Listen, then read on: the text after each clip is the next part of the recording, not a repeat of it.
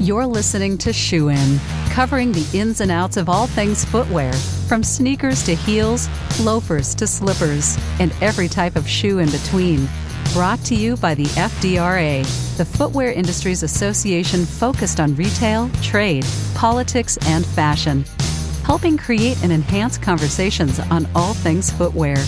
Hey, Shoe and Show listeners, welcome back to another amazing edition of the world's greatest shoe business podcast, and maybe the only shoe business podcast, but that means you're the greatest. So we have longevity. Our guest today is someone who's been on before.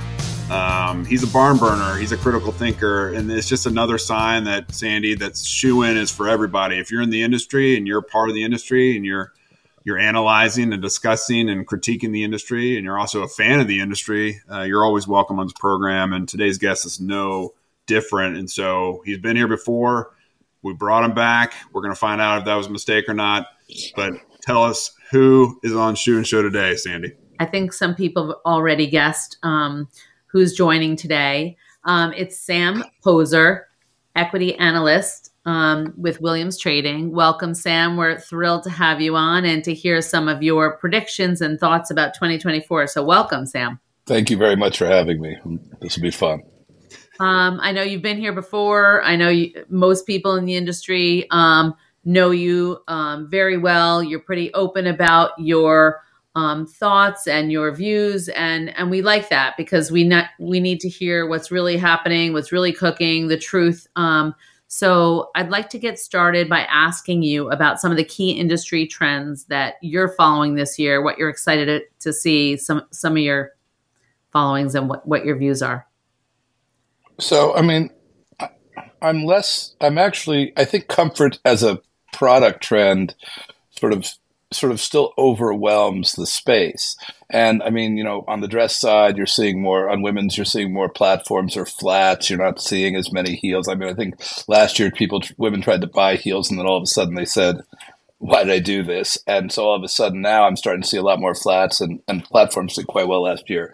But I think comfort sort of just, if it's sneakers or casual shoes or whatever, I think it just people aren't willing to be uncomfortable even when they dress up. And I think that from a product perspective is important. However, I think that the main trend out there for brands and for retailers is you better be focused, you better know your customer, and you better execute against it. And no matter how good your product is, if you don't allocate it properly or over distribute it, you got big problems. And I mean, I've been writing about less is more consistently, and one is keep supply below demand. Don't try to for those brands that sell wholesale, don't try to think you did great because you had a huge sell-in to some retailer. If the consumer that shops at that retailer isn't interested in whatever it is you just sold them. And for the retailers, and for both, but for the retailers as well, measuring demand, accurately understanding what that demand is, and not from some buyer that says, oh, I have $1 million in open to buy here, let me buy a bunch of that item. No, it's what's that, how many are you really going to sell, what price you're going to sell it at,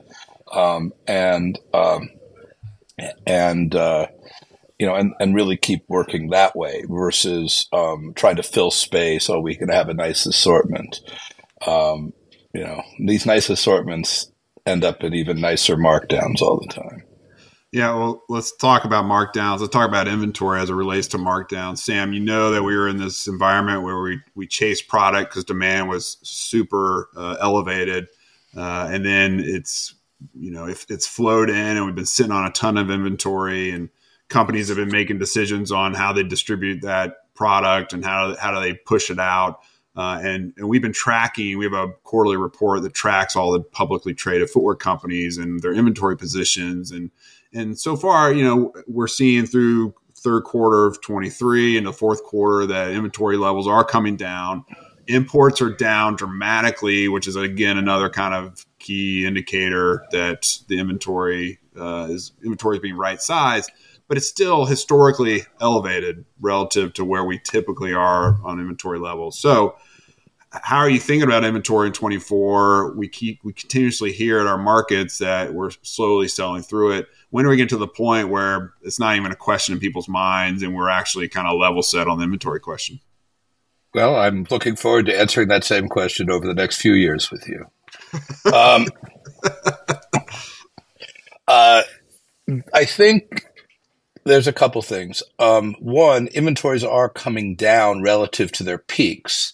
The problem is that those peaks were so high that they need to come down more than everybody thinks. And what happens is a lot of the companies, and it happens internally, at retailers as well, where, they go, well, our inventory's down and our business is up. But if you're, I look at, most on average, I think brands and retailers should be carrying like no more than 15, 16 weeks of forward supply. And you have numbers up to 20. In some cases, you have numbers in the 6 months. And so again, it's all about, as I mentioned before, looking at demand and looking what you're going to sell. And so it's good that the inventory levels are coming down from a quantity perspective, but from a quality, what ends up happening is I think the good stuff's selling and the bad stuff's not moving. And I think people are just hoping there's one day that they can sell a lot of stuff at closer to regular price rather than take your medicine, blow it out, so then you can really get back to work on the new product that people want. Because the one thing that I definitely think that's happening today is people aren't shopping anymore. And by that, I mean, they're buying, but they're not shopping. So they look online or whatever, they go into a store, or they go online, they expect to have what they want. And if they didn't want it yesterday at $100, it's unlikely they're going to want it tomorrow at $100. And the faster you can bring that price down, you might find that person that does it. But if you're going to sit around like some companies have done in the past in the spring, we've had a cold spring, so sandals aren't selling. But if you expected to sell 1,000 sandals in March and you only sold 500, and the customers come into the store, look online and see that same sandal sitting there, they're not going to want that sandal later. You've got to get rid of it so you can bring new, fresh product in. But, brands and retailers, I think I just don't think they measure demand properly when they're buying product and when they're, and as the year goes on. That's interesting. And I'm curious to go back to your point about fresh product and newness. And you say study your customer. I'm curious about your perspective on whether the brands are bringing enough fresh product, or in your opinion, are they playing it a little bit too safe? That's a funny question. And I don't mean funny, and that's a good question, but it's funny because the question is, what is safe? And I used to work at Bloomingdale's a long time ago, and when we had a bad, macro was terrible and everything, and they said, be careful, play safe. So the dress shirt buyer there bought a lot of white and a lot of blue dress shirts. And he bought some patterned dress shirts too. Well, the white and the blue dress shirts sat and rotted, and they had to mark them down. They thought that was safer. They thought that was safer, and the pattern sold out. And why did that happen? Because everybody already owned a white and a blue dress shirt. And so if, you're going to buy a lot of black pumps or a lot of black wingtips, I mean, that's not safe. And again, that goes back to knowing your customer. What's going to get them out of bed? So safe can be new, but you got to do it in a very measured way. And the problem is some companies are in such a hard time now that they can't afford to be measured because they need the sales. But then if they drive the sales, then they hurt the brand. So you get like a, 2 steps forward, 1 step back scenario. I mean, in all of my coverage, without naming any names, I have 3 companies I really think are executing exceptionally, really executing well. Other ones are doing a very good job, but it hasn't quite clicked over. And then I think a lot of them are, our hope is, as I said to my clients, hope is not an investment, right? Philosophy. Let's talk about the successful brands that you're talking about or thinking about or mentioning, what sets them apart from the other companies? Give us a few really tactical, like real stories about what you think that they're doing a little bit differently and how they're standing out. Well, they have, I mean, the base is having product that people care about and updating it enough that there's freshness consistently. But the second part of that is understanding how many people, who wants to buy it, how much they want to buy, and then not forcing the issue. And I mean, that's what they all have in common. And two of the companies I put together as similar. The other company, I'd be like, they have a very broad consumer base, but they've also developed a very big direct-to-consumer business, so they don't need to force wholesale as much as they used to. And now I think they're finding out that they can still grow the business a lot and be much more profitable. But it's also the way they go to market, the way they talk to you. Sandi, I know that Sandi wants a red shoe on, she bought a red shoe a year ago, so I got to kid her, I got to get back to her. She buys a new pair of red shoes every year. I got to get back to Sandi 3 weeks before a year's up and say, here's the new red shoe. You're going to like, Sandi. But I don't know about you, but I mean, if some of these companies, after you buy one thing, I mean, you're barraged with emails until the cows come home. It makes you not want to buy anything. There are some companies, though, an apparel company that does a very good job of that. You buy something, they send you a bunch of emails. And then if you don't respond, the emails really peter out. I mean, and I think that's good. I mean, that makes you sort of go, okay, they respect me. They know I'm not interested, and, I know they're there. And I think, people go, well, we have, 40 off, 50 off. And I'm like, if I didn't like it at 40 off, I just really don't like whatever it is you're selling me. Wow. Yeah. Well, let me ask you this, Sam. Let's talk about the stock market. Sure. Kind of what you do on a day-to-day basis. I mean, we just hit 38,000. It seems like we've pulled off, we being collectively, like the U.S. government and the economy has pulled off somewhat of a soft landing, it seems. We've got a number of footwear IPOs have happened over the last 6 months, a year. We got, a couple in the works. Kind of talk to us about the market in 24. And if we were having this conversation on the same date in 2025, talk to us about what you might think the stock market will be at. Like, what do you expect for the year from an investment perspective? And I am not the broad stock market guy. I am my 16, 17 companies I follow guy. What I could say this is, I mean, I think it all goes back to what I was saying before. I am hopeful every year that we see sort of a separation, sort of the good from the bad. Or as a fan, I am a fan of the industry, regardless if I have a buy, sell, or hold on a company. I am a fan of that company. But if I see like they're missing the mark, I will be all over them, which you read my stuff, I don't hold back very often. Right. But I think, people, again, it just, those companies that do the three things, execute well, have good product and so on. Those companies, will do better. The question is how many of the lousy ones will go away or have to sell something and so on and so forth. And, too many companies think that everything is about the product. But I use this example all the time. Sandi, as an advertisement, wherever you live, what's your favorite restaurant in your town? Oh, you're asking me that question right now? I'm asking you that question. Free publicity for her favorite restaurant. It's a restaurant I really love going to this place called Borough 6. Borough 6. Now, how's the food there? Good.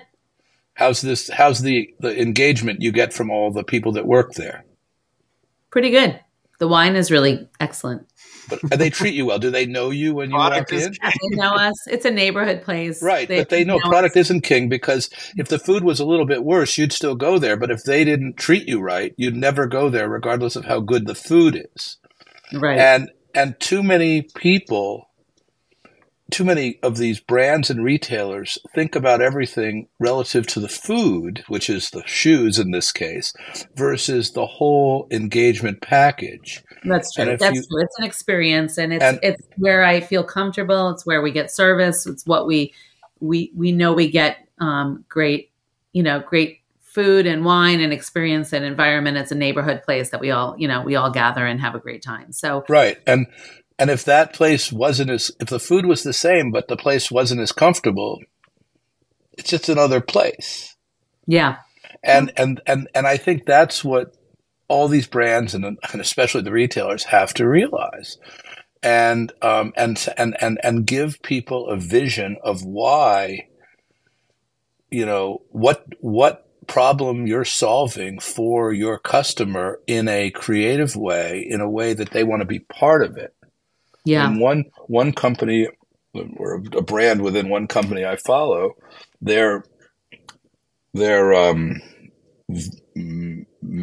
statement, I believe, was that we want to be the biggest, bestest brand within our category. That's a mission internally. That no human being who shops for that brand gives a damn if you're helping them do that. But if you said, we want, there was one, and I don't want to mention brands, this was a long time ago. It was two apparel brands. One brand had a piece of outerwear they had on their landing page on their website, and it was with arrows pointing to all the features and benefits of this jacket. And then the other brand had a guy skiing down a mountain basically saying, feel the experience. I figure both those jackets are going to keep you warm. But nobody, you only care about the features and benefits of it once you put it on and go, this feels really good. Is it going to keep me warm? And then you tell them about all that other stuff. And historically with the Feel the Experience brand, who, makes jackets just as good as the other brand from what I can make out, warrants a higher price. People want to spend more money for it because of the message, and how they are going to market. An emotional connection, an experience for sure goes a long way with marketing and advertising. Well, but it also goes a lot. Forget about that. It goes a long way if you think of. I mean, do you want me to? Who wants to be put on the spot? You or Matt? I'll do it. You volunteer. You're going to hate me for this one, Matt. Oh no. Okay. Right. How long have you been married? 25 years in October. Okay. Before you met your wife, did you date other women? I did. And they were smart, funny, pretty women? For the Typically most part? not. I started dating Lisa when I was 19, so... yeah, but you know what I'm saying. The girls they you weren't dated, quite women, I'll say that. Oh, girls. I mean, I don't care. You dated pretty nice, smart girls. Sure. For the purpose of this exercise, sure. But can you put into words what it is about your wife that you knew it was right and that has led you to being together for 25 years? Or did you just sort of know it when you saw it and you met it? You didn't go through a checklist. You just said, wow, this all Yeah, for sure. There was no checklist. No. So that's it's the same relationship with a brand to a person, to their customers. It's not like we're going through all this stuff. Oh, the product's good, the product's not good. Yes, that's part of it. But usually you make such a decision in about 15 seconds. Yeah, that's fair. That's a fair point. But I mean, the product is king thing is really interesting because you hear that mantra at all times. And so I guess the question to you, Sam, is if there's not a checklist about how you feel about a brand or how it treats you or et cetera, if you're the brand, what's the advice of what that checklist looks like internally? How do you make someone? Do you not pepper them? You got to really know who your customer is and then make sure that your customer is going to like the product that you're making. Because, one of the companies I follow, not in the footwear space. Can you hear me? Yeah. Sorry. Yep. Okay. Not one of the companies that I follow, not in the footwear space, thinks they're one thing but their consumers not responding to them that way. But they are so stubborn that they don't want to change the way they're looking at themselves. So they're not watching, and then they're not changing the product up enough, so people aren't buying the new stuff, and they keep raising prices. I mean, so I tell these companies, you better know who your target audience is. I'm going to use a name of a company here because it doesn't matter.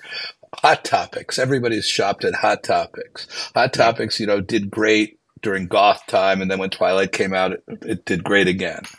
But if Hot Topics, if the trend all of a sudden changed to pink polo shirts, and Hot Topic goes, well, with the teenage kids wearing pink polo shirts now, we're going to bring in pink polo shirts. Not only would the pink polo shirt preppy kid never shop there, but it would also alienate the goth kid.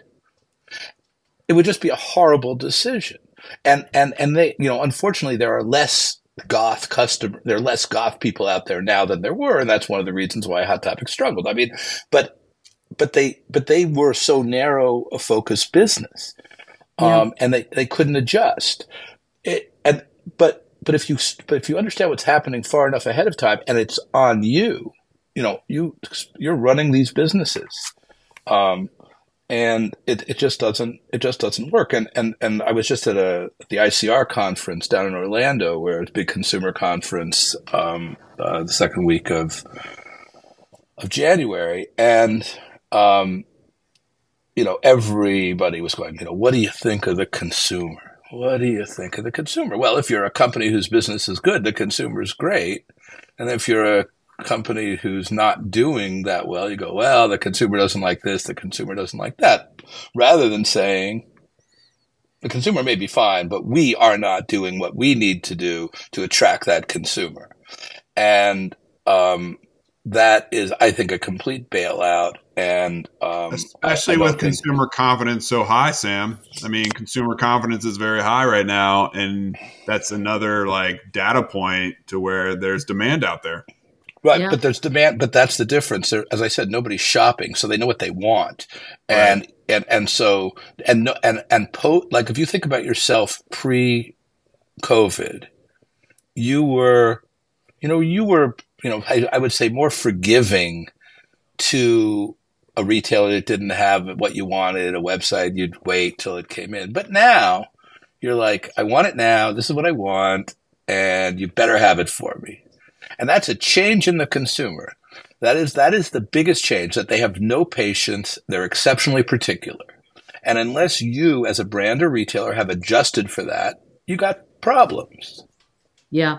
Let's talk a little bit in the broader sense about growth in 2024 in terms of what were the companies saying outside, coming out of that conference? What were they talking about their strategies and their goals for growth in 24? Were they talking about M&A? Were they talking about new customer acquisitions? How are they talking about it, and what's your perspective on how they're finding growth in the new year? Well, only one company gave guidance or preliminary guidance for 24 within the companies that I follow.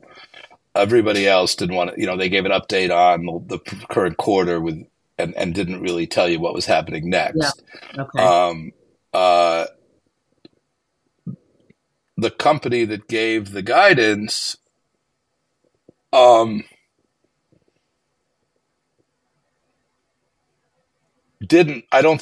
I believe they're going to achieve what they're going to achieve, they didn't necessarily provide the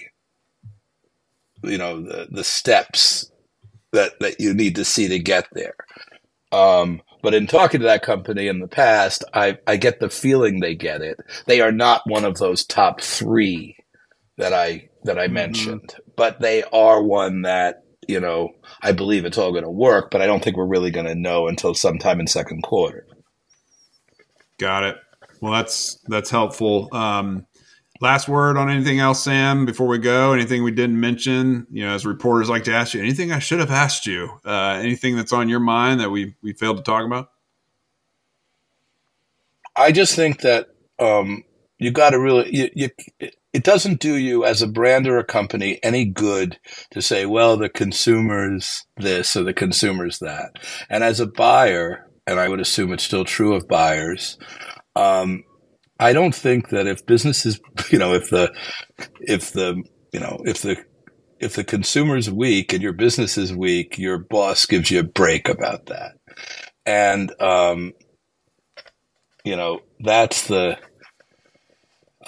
that's the biggest thing I see. I think that you got to really look deep inside and then make the appropriate adjustments, but take responsibility for the problems that are out there, not blame it on macro. Because if you say, well, the macro's this, the macro's that, there's really nothing immediately there's absolutely nothing you can do about it.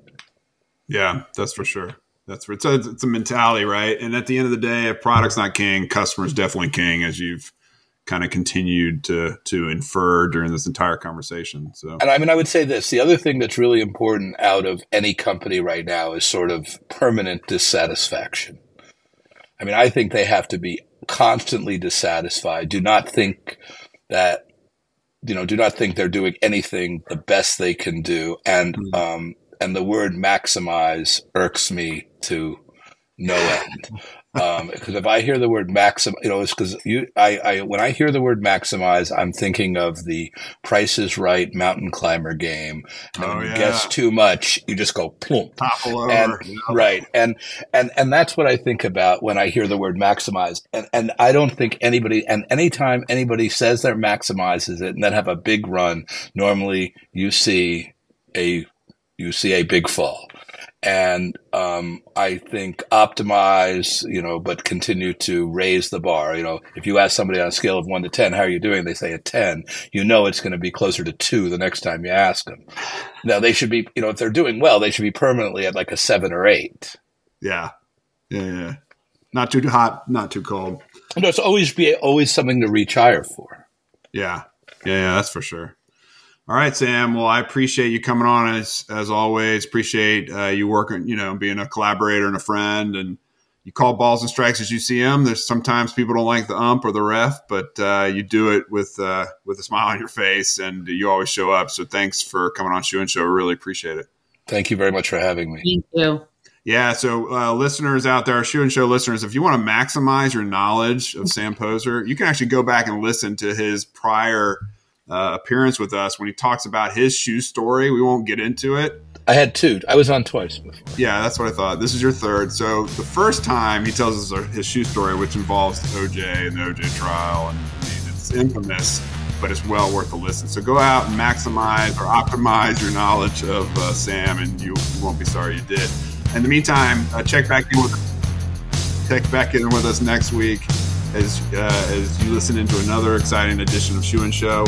And until next time, Shoe and Show is out. Shoe In has been brought to you by the FDRA, the Footwear Industries Association focused on retail, trade, politics, and fashion, helping create and enhance conversations on all things footwear. For information about FDRA, visit fdra.org.